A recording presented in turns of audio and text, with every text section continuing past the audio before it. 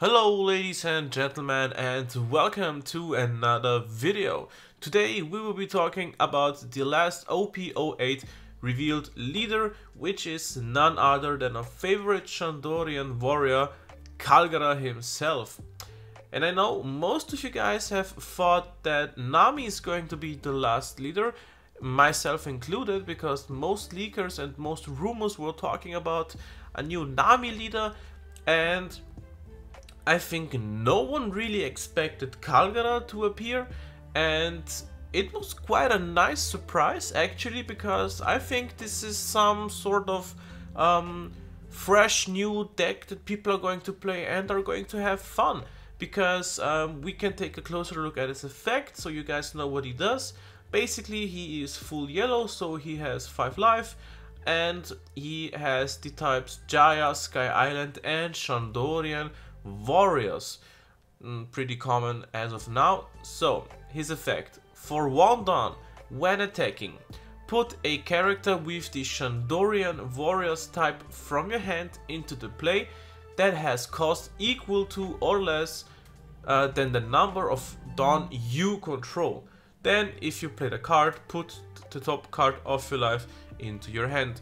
What does this mean? Basically, if you use his effect at dawn 5, so you have attached 1 dawn to him, you have 4 active dawn remaining, which makes a total of 5, then you can play a Shandorian warrior who has a total cost of 5 or less.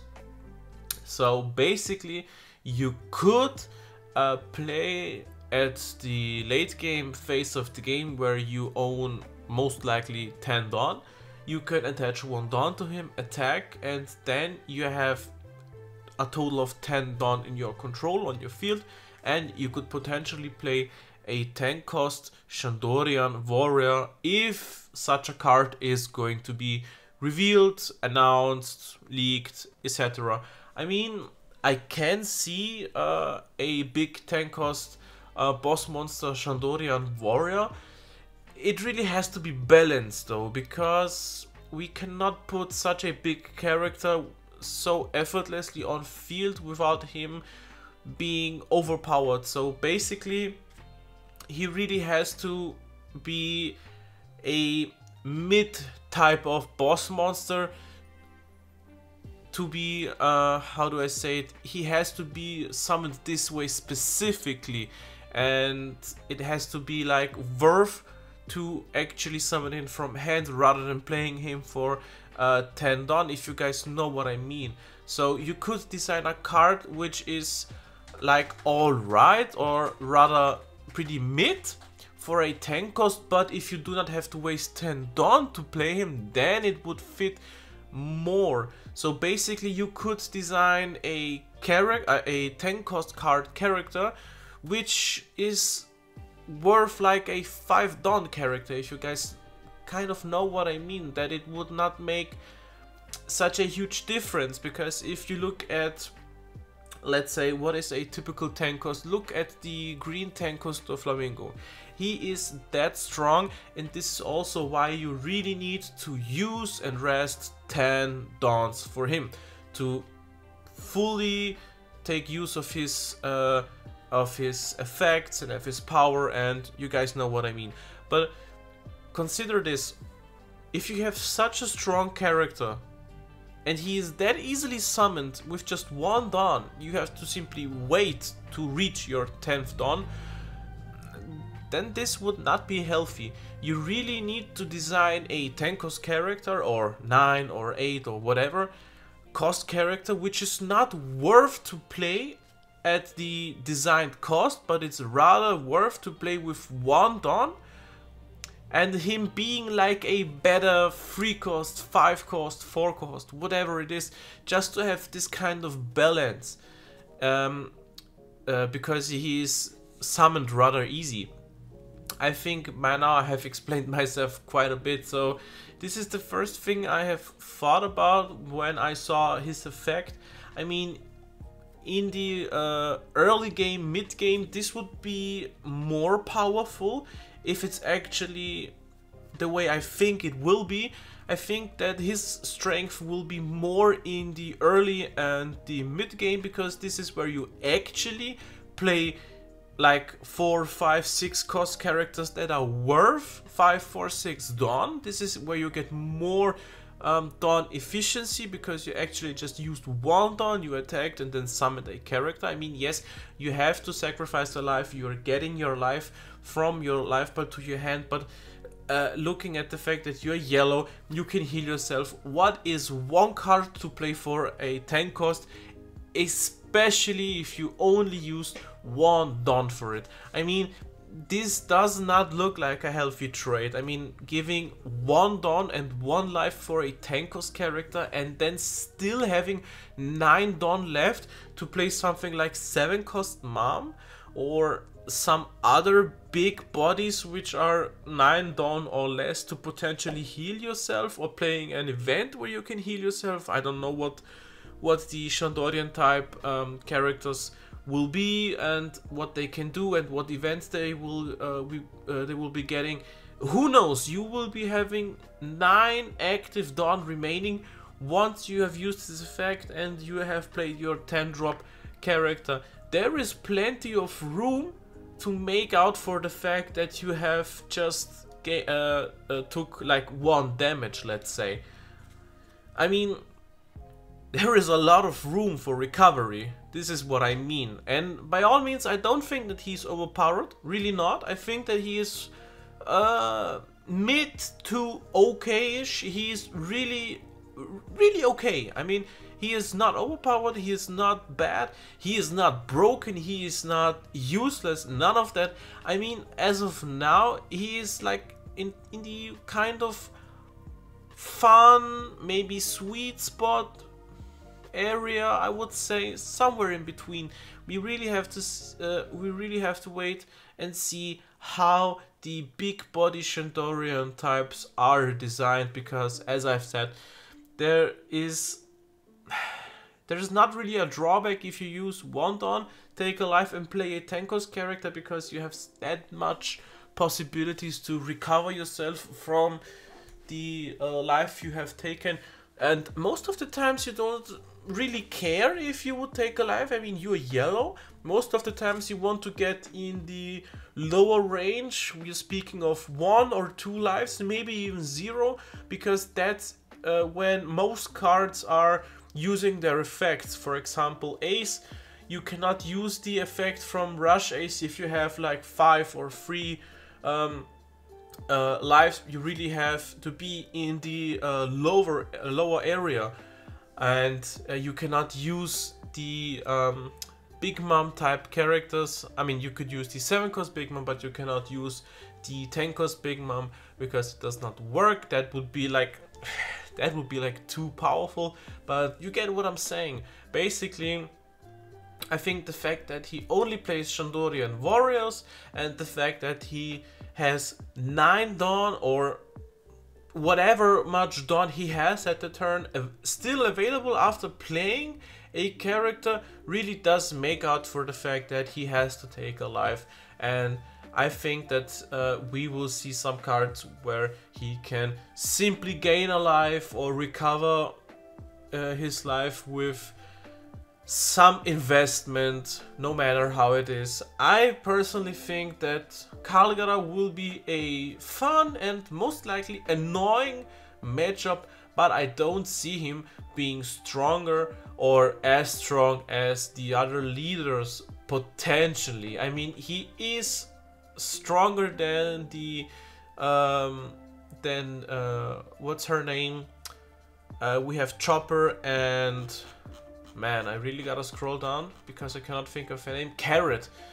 He really is stronger than Chopper and Carrot, but he is not stronger than Marco, and he is not stronger than King and Pudding. This is what I'm feeling like, because if you compare him to Pudding, Pudding is ramping, Pudding has another strong color pool, Pudding has access to Big Mom. all of the big moms. Pudding can play the 7 cost, Pudding can play the 10 cost, Pudding can play Katakuri, Pudding can play the Pudding Searcher, and she can pretty much do anything she wants. With the Big Mom Pirate, we are also getting Big Mom Pirate support, so this is nothing compared to the Shandorian Warriors, because I have just prepared this for you guys.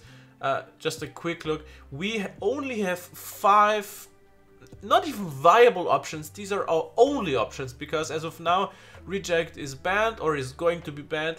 As soon as OP08 is going to be releasing, we are not allowed to use Reject anymore, so forget about that. The only viable card is Viper, because he is your 5-drop 7k searcher. This is okay. Maybe Raki, because she is your pseudo blocker. She is no true blocker, so maybe not. And those 3 cards, Braham, Gembo and Kamakiri, are not to be mentioned, just not to be mentioned. So this is something to keep in mind. We really have to see what support he gets.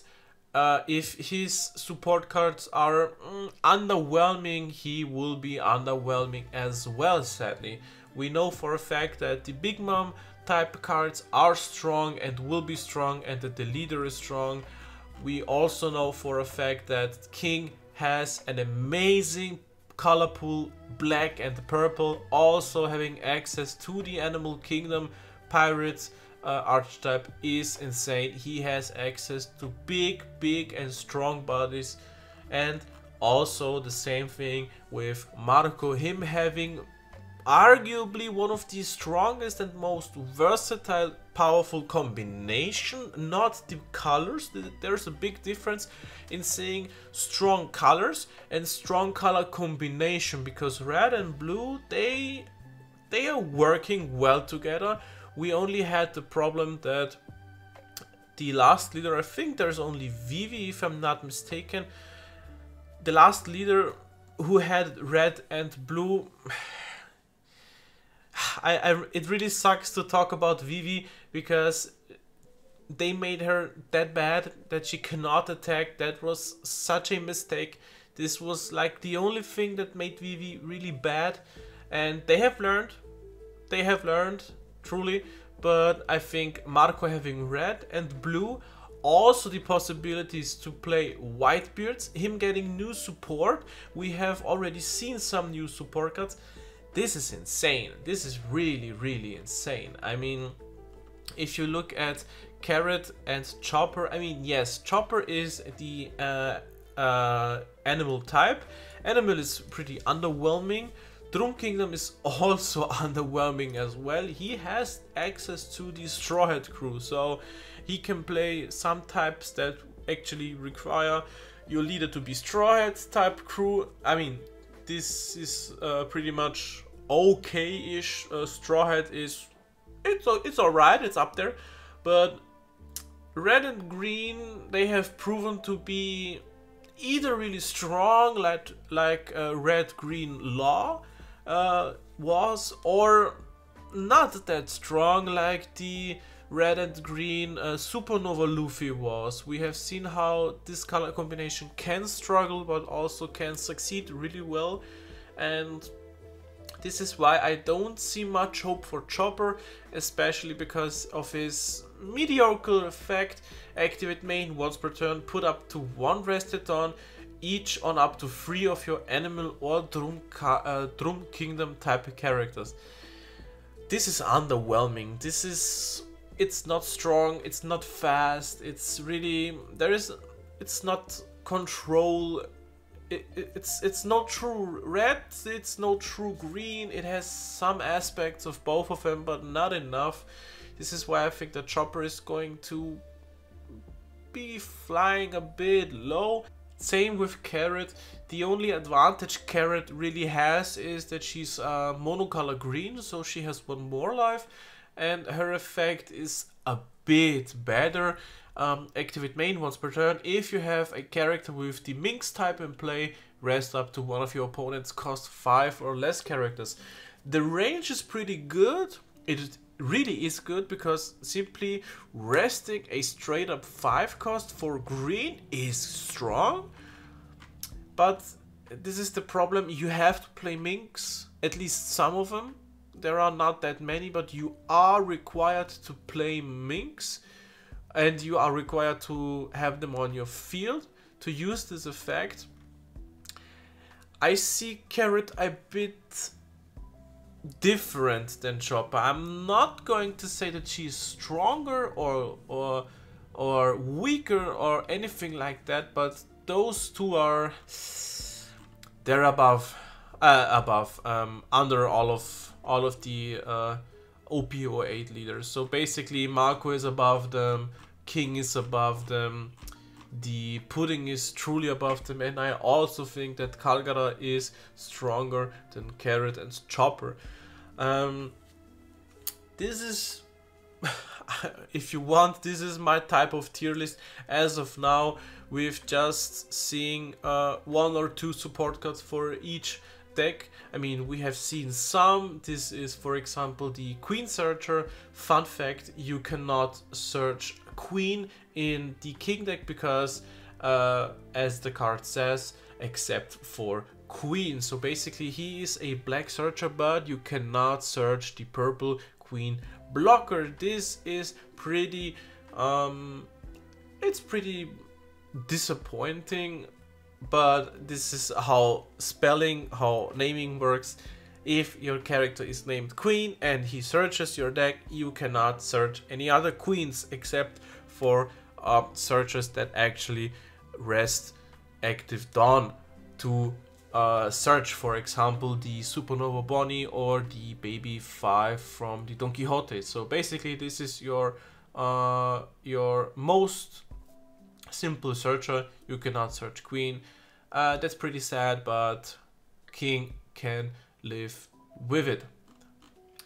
Then we have seen another black support. This is your big boy. This is your biggest of all the big boys, because Jack right here is your 7 drop, 8000 body, which is actually your 11 cost, guys. This character has +4 cost at any time.